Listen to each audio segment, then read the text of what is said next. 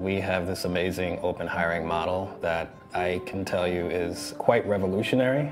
Coming from a background in corporate America, a traditional setting, a traditional HR where you did interviews, where you had background checks, you had to do resumes, you spend rounds and rounds of time going through interviews and getting a job.